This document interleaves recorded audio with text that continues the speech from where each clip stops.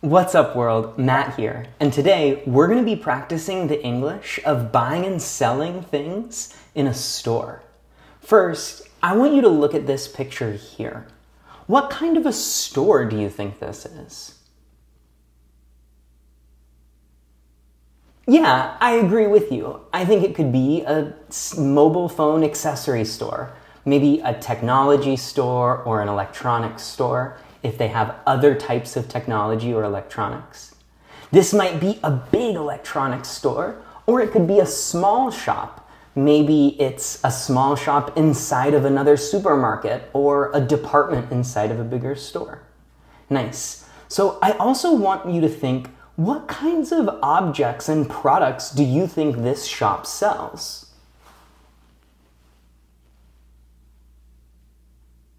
That's great that you're already thinking about some of the things you might be able to buy and sell in a shop like this. Things like a cell phone, a case, a charger, a cable, maybe even some Bluetooth speakers or headphones. Nice. Okay, one last question while we're thinking about this store.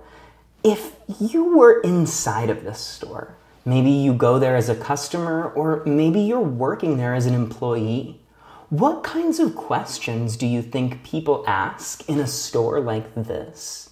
If you were standing there listening, what are some of the things you might hear in English as people talk in this cell phone accessory store?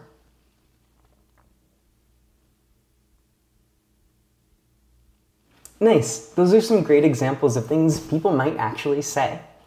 Okay, now we're going to listen to a conversation from this mobile accessories store. And as we're listening, I want you to try and answer some questions based on what you understand. As you listen, I want you to think about this chart right here. This audio is a conversation about a customer trying to buy two things at a cell phone accessory store. I want you to listen and think, what is the first object? And does the customer buy it? And what is the second object they ask about? And does the customer buy it? Afterwards, we'll share our answers. What are the two objects? And yes or no, did they purchase either of these objects? All right. Now, sit back, listen, and let's see what we can understand from this conversation in a cell phone accessory store. Good morning. How can I help you? Good morning. I want to buy a case for my cell phone. This case is on sale. It's $10. I like it. Okay. Anything else? Yes, I also want to buy a charger. Do you have this charger? I'll look. I'm sorry. We don't have it. Okay. I will just buy the case, please. Cash or credit? Cash, please. Here is your receipt. Thanks. Welcome. All right. Now, I want you to think about those questions I asked at the very beginning. First, what was the first object that the customer asked about? Yeah, it was a cell phone case. And did the customer actually purchase that object? Yeah, they did purchase that object. How about the second thing that they asked about? What was it? Yeah, they asked about a cell phone charger. And were they able to purchase a cell phone charger? No, they were not able to purchase a cell phone charger. Nice. Great job listening to that conversation from this mobile phone accessories store and hearing people buying and selling things in English. For our next activity, I want to practice 5 key words that are really helpful when buying and selling things in English. For starters, I'll show you a picture and ask you a yes or no question about one of these 5 keywords, and I want you to think, yes or no, is the picture that I'm showing you a match for the word that I'm saying? All right, let's look at this first picture. Is this on sale? Is this on sale? Yeah, this picture is connected to something being on sale. This picture shows a 50% discount. And when an item in a store is discounted, we can say it is on sale. The product is on sale. All right, next up. Is this cash? Is this cash? No, this is not cash. This is a credit card. This is one way to pay for a product or a service in a store. You can swipe a credit card or even tap it using wireless technology. Is this to buy? Is this the action of buying something? Yeah, these two people are at a store and they are buying something. This is buy. All right, how about this next picture? Is this cash? Yeah, this is a picture of cash. If you're not paying with credit, it's very likely that you're paying with cash. Cash is one common way that people in English refer to physical money, paper money that we use to buy things when we're at stores or shops. So you can say that, oh, are you going to pay with cash or credit? That might be a question that you ask if you're an employee working in one of these stores. All right, last keyword. Is this a receipt? Is this a receipt? Yeah, this is a receipt. This is a piece of paper that you often receive when you purchase a good or a service in a store. This receipt says the date and the time of the purchase. It might list the goods or services that were sold and also the price that was paid. This helps for your records of what goods and services you've paid for, and it also helps a business keep track of their own dealings with people, so they can know what products they're selling and what products they need to order more of. All right, now I want to practice these words again, but I'm going to ask you a more challenging question. I'll show you a picture and I'm going to say, what is this? And I want you to try and remember the word and say it out loud. All right, ready? Let's go. What is this? Yeah, this is buy. It's the action of paying for something with cash or credit in a store and receiving a good or a service. This is buy. All right, next question. What is this? Yeah, this is on sale. It's when a product or a service has a discount and the price is lower. On sale. Nice. All right, question number 3. What is this? Yeah, this is cash. It's physical money that we use to pay for goods or services. Cash.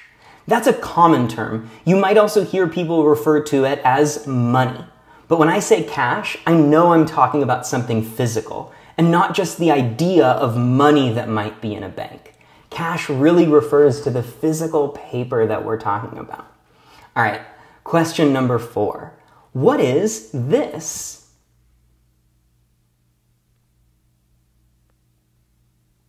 Yeah, that's a receipt.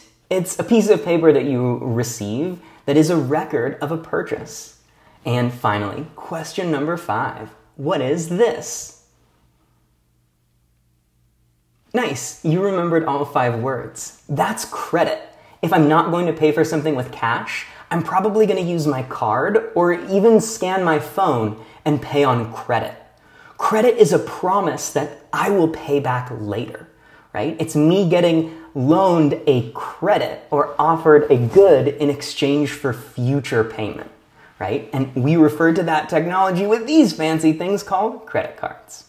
All right, nice job practicing those keywords. Let's see if we can use them to have some short conversations. Now, let's take these 5 keywords and practice using them to have short conversations, imagining that we're in a cell phone accessory store. I'll start by giving an example. I'm going to imagine that I'm a customer going to a cell phone accessory store, and I want to buy these 3 accessories. I need a new cable, a new charger, and new headphones. I'm going to go in and talk as if I'm the customer. Now, I'm going to have to imagine the other person talking and what they might say, but I'm going to focus on being one of the people in the conversation, and we'll see what it sounds like to be a customer at a cell phone accessory store. So I want you to listen and pay attention to my model, because after I give an example, I'm going to have you try it out. Okay, so what are the things I want? A cable, a charger, and headphones. All right, let's go. Hi, do you sell cell phone accessories? Great. I need a new cable and charger for my phone. I have an iPhone and I need a lightning charger. Do you have a lightning charger for an iPhone? Nice. You have the charger and the cable? Great. Is the charger and cable USB-C? I want the newest technology. Great. And what color is the charger and cable? Oh, they are black or white. Okay, I want the white ones. How much does the charger and cable cost together? Oh, that's a nice price. Are they on sale?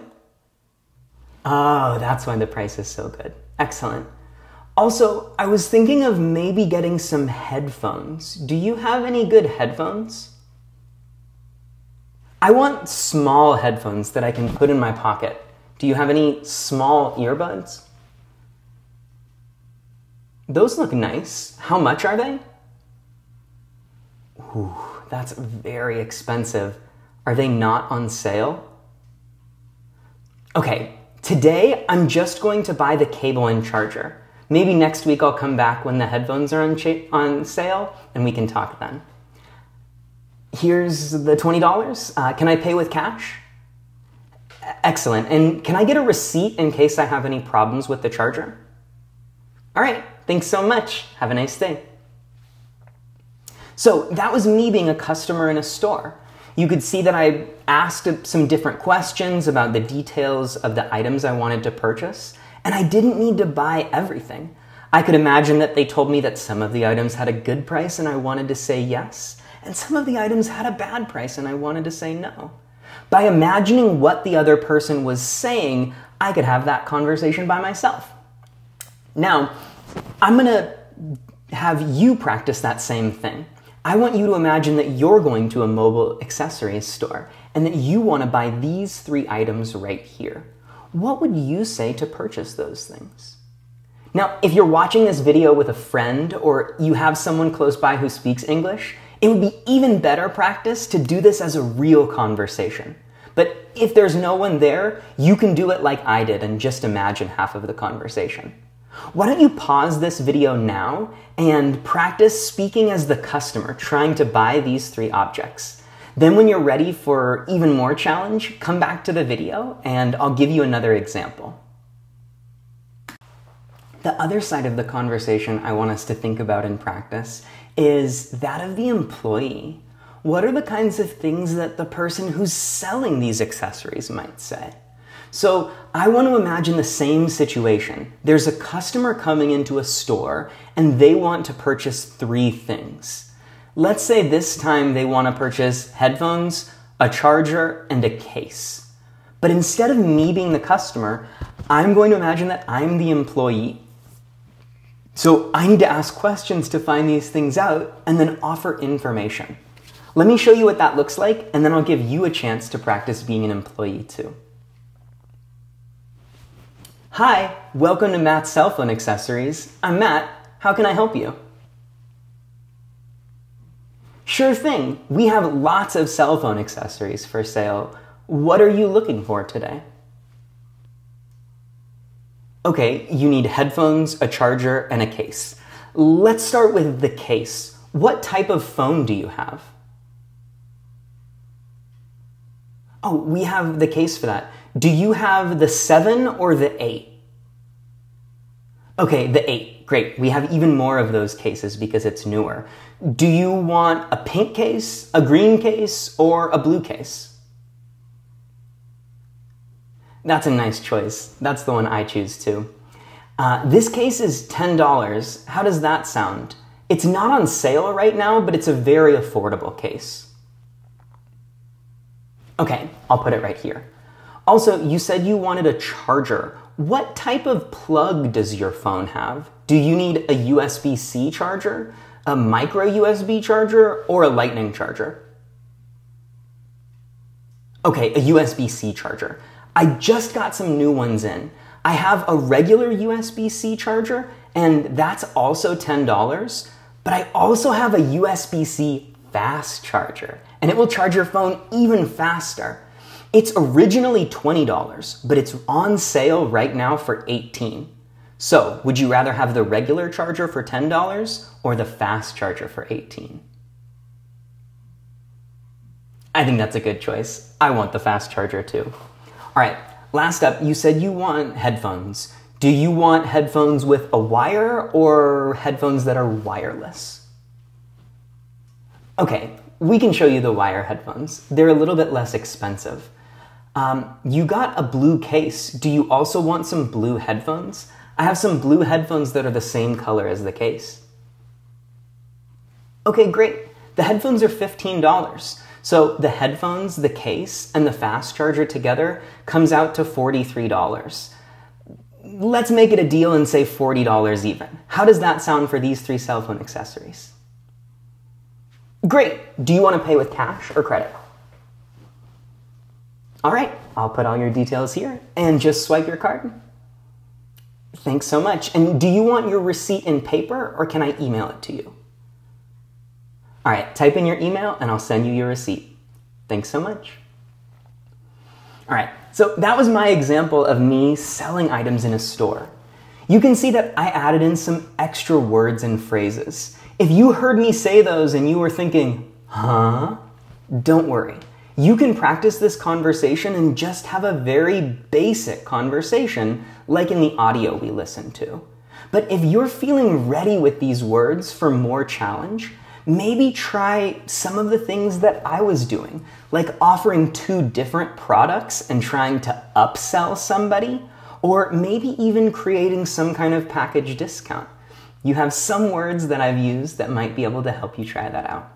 So imagine that you're an employee working in Matt's cell phone accessory store, or you can use your own name too, and practice having the other half of this conversation as the employee for a customer who wants to buy headphones, a charger, and a case. Pause the video and come back when you finish practicing. The last thing I want to leave you with is a homework assignment. Now, I know I'm inside of your computer, so I'm never going to know if you do this homework assignment, but I think it's a really good practice opportunity. My idea for you is, I think you should think, where is there a store near me where there's someone who speaks English at the store? Maybe you live near a touristic destination and there's someone working there who might speak English at a restaurant, a hotel, or a souvenir shop. Or maybe one of your friends works at a local store and you know they're studying English. My piece of homework for you is to go to a real store and try to actually buy something in English. This might feel weird if you and the other person both speak another language, but I think if you talk to that person and say, hey, I'm practicing English and I want to try and have this conversation. I'm a little bit nervous. Can I practice with you? You might be able to make a connection with another language learner and both be able to work together to practice. So that's my homework for you. Think about where you could go to practice actually buying and selling something, and then go there and try to have a conversation using the keywords we've been practicing. Thanks so much. Good luck practicing, and until next time, bye everybody.